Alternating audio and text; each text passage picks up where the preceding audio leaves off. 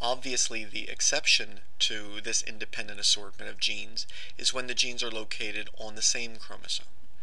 That way, if a sex cell receives one of the mutated genes, it is likely to receive the other mutated gene if they are located on the same chromosome and are structurally bound. Now, these genes sometimes can be separated, however, with crossing over, which occurs in prophase 1 of meiosis. If genes are located far away from each other on the same chromosome, then crossing over is likely to separate them.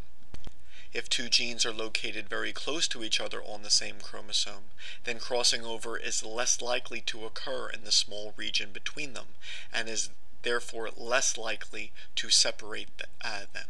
So genes which are on the same chromosome are linked.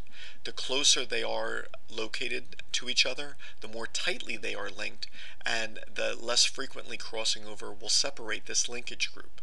If they are farther apart, while they are linked, they are less tightly linked, and they will be separated more frequently by crossing over in meiosis.